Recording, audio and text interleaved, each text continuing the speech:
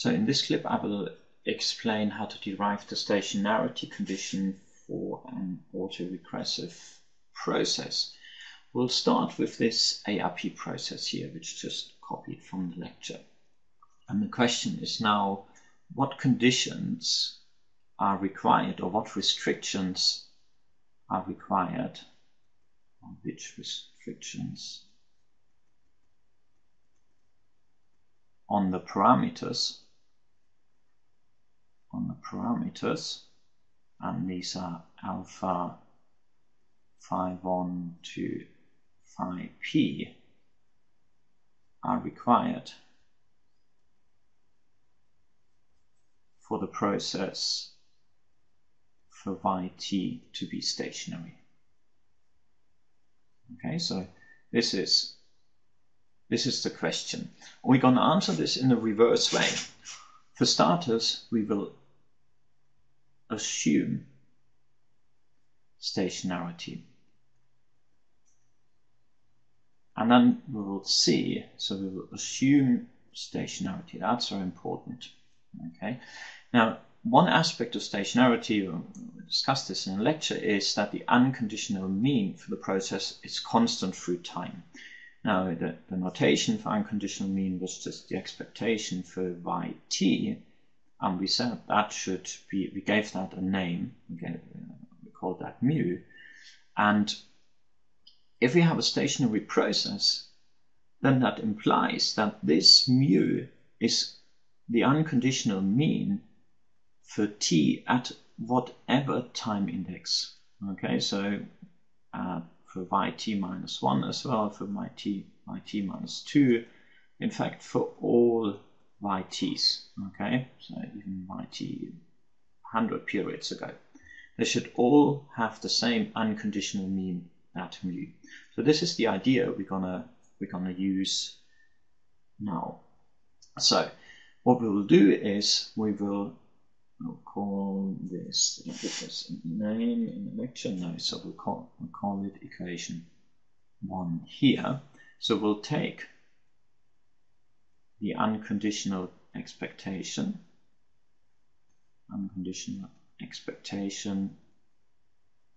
of equation 1. So that means we'll do that very straightforward. That is the expected value of yt is equal to the expected value. Now we just put the right hand side into here. So that's plus phi 1 yt minus 1 phi 2 yt minus 2 all the way back to phi p yt minus p plus the error term epsilon t, and now we close the expectation. So we're working with expectations. We know we can take the expectations of the sum, and so we'll get the expected value. Let's start with the expected value of alpha, so I'll just do that quite mechanically first. Expected value of phi 1 yt minus 1. Now at this stage, let me just pause here, and there will be more terms. This one here, the phi 1, this is a parameter. It's unknown, of course, and often we want to estimate it, but it's a parameter and it's a constant. It's not a random variable. That means we can take it outside of the expectation. So for that reason, what I'm going to do is I'm going to go back and I'll write phi 1 times the expected value of yt minus 1. Of course, the same is valid for the next few terms. Phi 2 times the expected value of t minus 2 plus all sorts of stuff. Phi p expected value by t minus p plus the expected value of epsilon t. Now, two things to note here. This guy is equal to 0 as epsilon t is assumed to be white noise. to be white noise. Okay, so therefore that is 0 and it will fall away.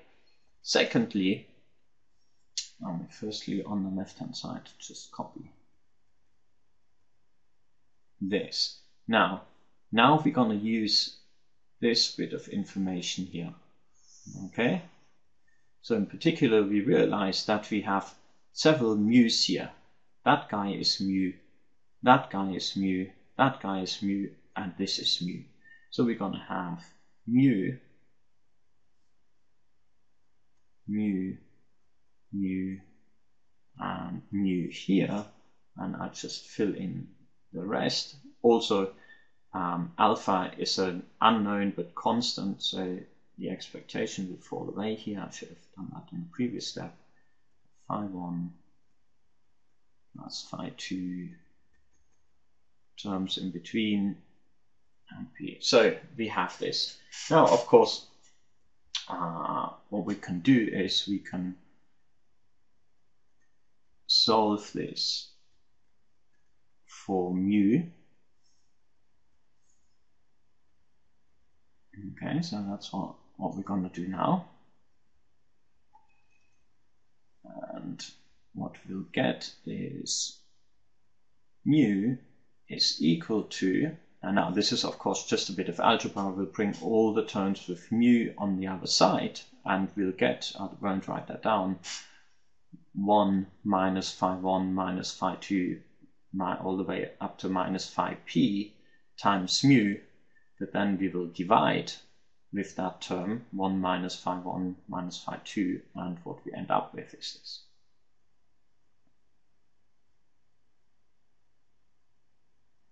One minus phi1 minus phi2 minus phi p. Okay, so that's just a bit of algebra. More generically, we can see that what we really have, we could rewrite this guy here as 1 minus phi1 plus phi2 plus all the way to phi p. So therefore this is the same as alpha divided by 1 minus the sum of all phi i's, where I goes from 1 to p. So however many legs we have here, p legs, we'll have to sum up all the coefficients. So from here, so this is all derived, importantly, under the assumption of stationarity. So we assumed, remember up here, we assumed stationarity. That was very important. But now, making this assumption, we can see what is required for this to be available. Okay, in particular, what we need is that this term here has to be unequal to 1. Because if it was 1, then we would have 1 minus 1 divided by 0. We can't do that. So the condition from here is that the sum of all phi i's, I equals 1 to p, is unequal to 1. Okay, so this is the first part. So as it turns out, this is a necessary but not sufficient condition. Okay, but not sufficient. There's more conditions we need on the coefficients, and we will establish these by looking at the variance. Now, we know if a process is stationary, so if yt is stationary,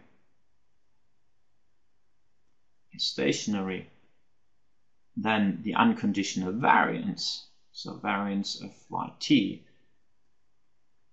should be constant through time as well. Okay, same sort of argument as we did before with the unconditional expectation and so forth.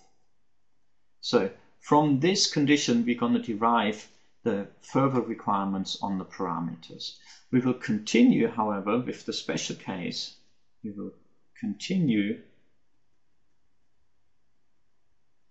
with the special case of an AR1 process. And that's just to make our lives easier, and the more complicated one would not give us any additional insight. So our AR1 process is yt equals alpha plus phi 1 yt minus 1 plus epsilon t. Okay, the argument is not restricted to the AR1 case, it just makes our life easier. Now, it's going to be one exercise question which establishes that that this process can be transformed to what we call a zero mean process. Okay, yt minus the unconditional mean plus phi 1 yt minus 1 minus the unconditional mean plus epsilon t. Now, this is an exercise question. Okay, so in the exercise you will solve this. For the time being, you can just accept this. Okay, of course you can try and do it yourself. So now we will make the same type of argument as for the unconditional expectation. We'll say so we already said, set it up here. If yt is stationary, then this is valid. So we're going to make an argument with this. Therefore, we're going to take the variance. Let's call this 2. I'm going to take the variance, the unconditional variance of equation 2. So we'll just put, the first step is just extremely mechanical. Okay, just variance operator. Oh, there was no need for a plus here. So the unconditional variance expectator around both sides. Minus 1 minus mu plus epsilon t. Now, of course, you know that the variance of a sum is not necessarily the sum of the variances. However, now as, again, we have to argue with this the properties of epsilon t, as epsilon t is white noise, it is independent of yt minus 1. Okay, so that means that this guy and this guy over here on this term, the only random variable we have here is this. Everything else is constants, although unknown. And as epsilon t and yt minus 1 are independent of each other, and only because of this, we can actually write that this is the same as the variance of phi 1 yt minus 1 minus mu plus the variance of epsilon t. So a couple of things we can do from here.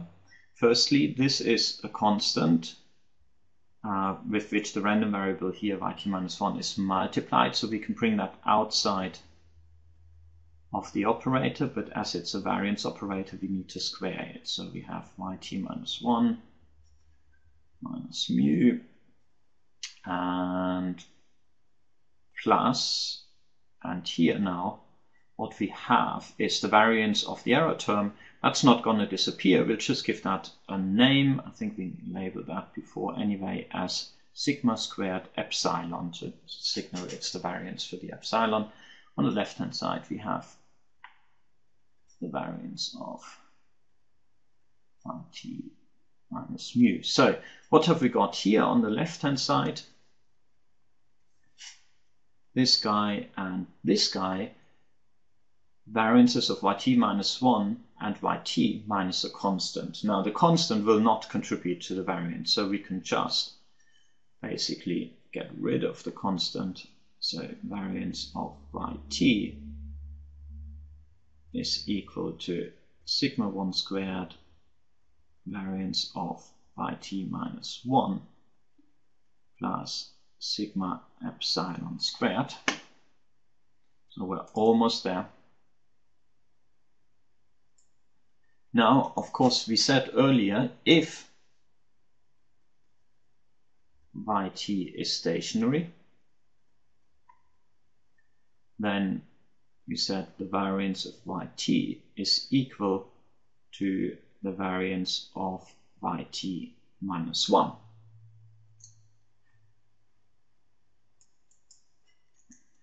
We shall therefore just restate this equation with variance yt minus 1 replaced with variance yt. We could also replace this one with variance yt minus 1. So we have variance of yt equals phi 1 squared variance of yt, as this is the same as the variance of yt minus 1, plus sigma squared epsilon. Now we will solve for the variance of yt, and what we get is the following. We get the variance of yt is equal to sigma squared epsilon divided by 1 minus phi 1 squared. So, and now the second condition, let me do that in red again. Okay, what can we see? What restriction is required? So, what parameter restriction does this imply? That is the question. Okay, so now this is a variance. Of course, we want this variance to be larger than 0. Now, for this to be the case, the variance of epsilon squared, as it is a variance, it is larger than 0. So, let's say green, this guy is larger than 0. That means we want this guy to be larger than 0. So we want 1 minus phi 1 squared to be larger than 0. Larger than 0. And this, of course, implies that, we'll just bring phi 1 squared on the other side, phi 1 squared is actually smaller than 1. So this is now the second condition. The squared of phi 1, 2 has to be smaller than 1, and therefore the absolute value of phi 1 has to be smaller than 1. Okay? Because otherwise, for instance, 0.8 squared is smaller than 1, but 1.5 squared is going to be larger than 1. So that was for the special case of an AR1 process. What about the ARP process? So for the ARP process, for ARP, without deriving this, the implication for the ARP process is that we need the absolute value of the sum of these coefficients to be smaller than 1. Now you can see that this condition here actually encompasses this condition here, because we wanted the sum of the coefficients to be smaller than, unequal to 1. That's what we derived from the expected value consideration, and that condition is encompassed in here. Because if that was equal to 1, if the sum was equal to 1, then this condition would not be met either. So that was the derivation of the stationarity condition. As I said, this second part, you just accept it from me. You could derive it for the AR1 process. You can try it for the ARP, I don't expect you to.